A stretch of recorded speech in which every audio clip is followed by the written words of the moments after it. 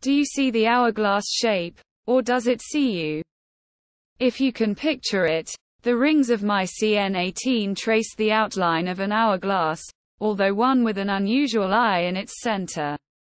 Either way, the sands of time are running out for the central star of this hourglass-shaped planetary nebula. With its nuclear fuel exhausted, this brief, spectacular, closing phase of a Sun-like star's life occurs as its outer layers are ejected, its core becoming a cooling, fading white dwarf. In 1995, astronomers used the Hubble Space Telescope, HST, to make a series of images of planetary nebulae, including the one featured here.